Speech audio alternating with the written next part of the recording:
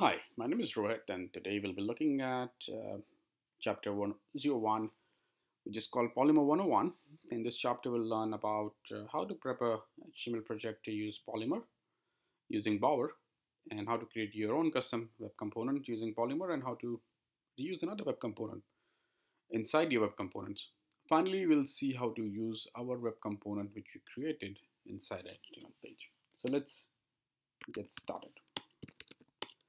So this is our directory where we are in chapter 01, and uh, I'm using WebStorm for demonstrating things over here.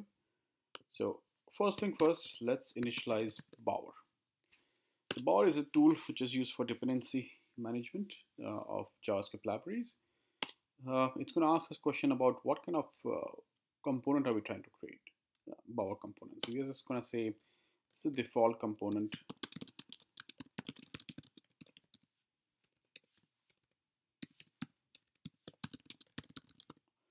And this is the description for that. There's no main file.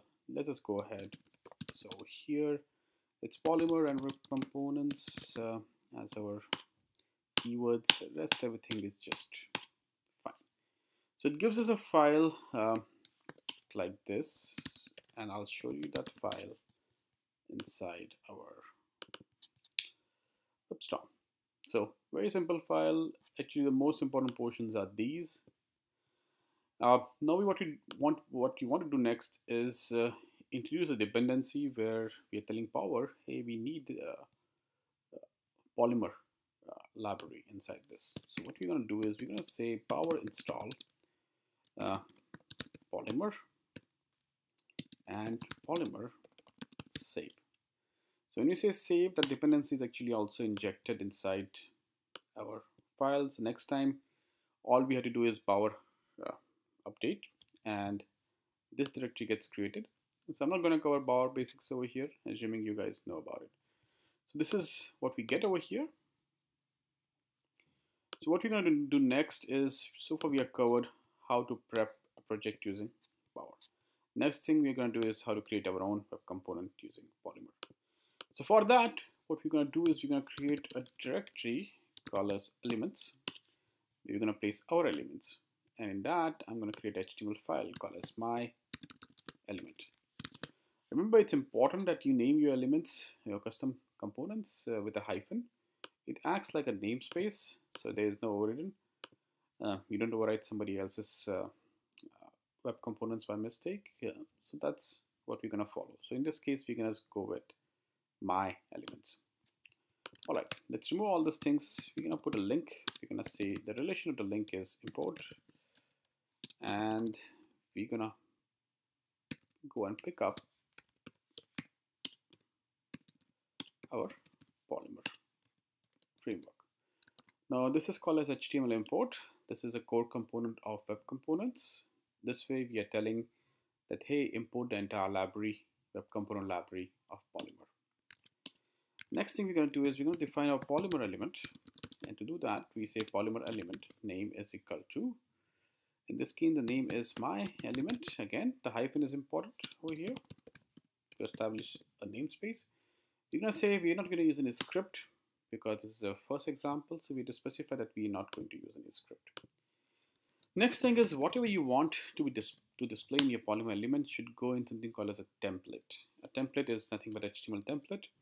If you have worked with templating libraries like Mustache or Underscore, the concept is similar, but Polymer provides templating library within itself. And template is also becoming one of the key features of HTML5 development web components specs. So this is my element. Just put it under nice bold. And this is a shadow DOM. This is an interesting concept. Whatever you put inside the template will be a shadow DOM. You will not be able to see the shadow DOM unless you prep the browser to do so. So it's like the video tag, which recently came into picture.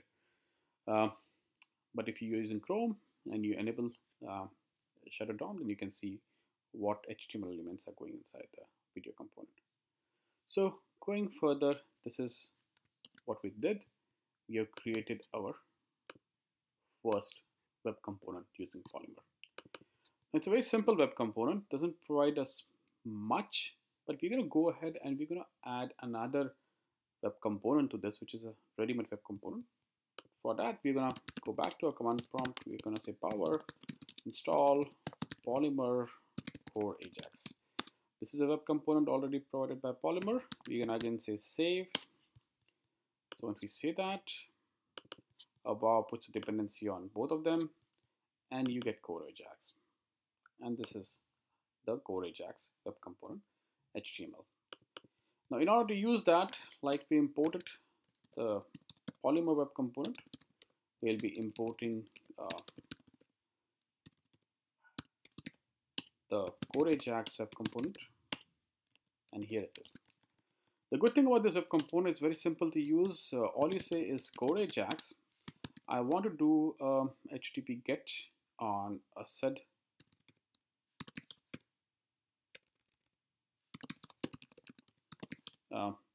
URL, which could be web service. In this case, we're going to create a JSON file. We're going to say we want to automatically fetch it without waiting once this component loads up. And we're going to say we're going to capture the response in something called as data. That's our keyword when we're talking about this thing. Now, the good thing about this is if a web services is giving a response like this, for example, name and there's a test. That's our data. So this entire object is cached under data, it's put under data. So what we can do is we can say div data.name. Now you'll be wondering what this is. This is called as data binding. This is another important aspect of web components. What it enables you to do is enable two-way binding. So this is the object which is containing data, but it is also mapped to a HTML element. So the way it works is if you point it to an input element and you change the data, this data will change.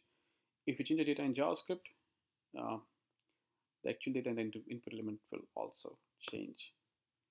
So in this case, all we're trying to say is, hey, core Ajax, go and fetch the data and put it in the data. And in this case, we are saying, hey, div, you're supposed to just display the name of that particular thing, which is going to be test. So that's our web component, in which we have also reused another web component. Now we're going to use our web component in actual HTML page. Now doing so is very simple and straightforward. So what we're going to do is we're going to just create a HTML page. We're going to say chapter 01, and in this case we'll use a script because you need some JavaScript to load our web components. So we're going to say power web components. Now this has changed recently. It was earlier polymer -platform.js. Now it's going to be web components. There's a reason behind that, because we're just trying to abstract all the polyfills in one place. These will be becoming features of actual web components and HTML5 specs very soon. So now what we're going to do is we're going to say link rel import, and we are going to do import of our elements.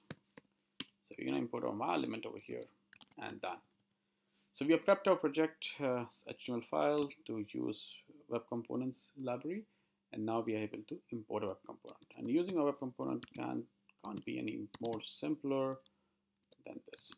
Now let's see if this actually works. So it actually works. This is my element. This is shadow DOM that comes from this guy. This guy kicks in. It has a response, data, and you're just trying to say data.json, which is this.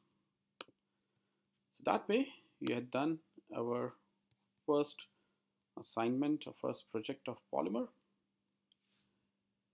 Thank you so much.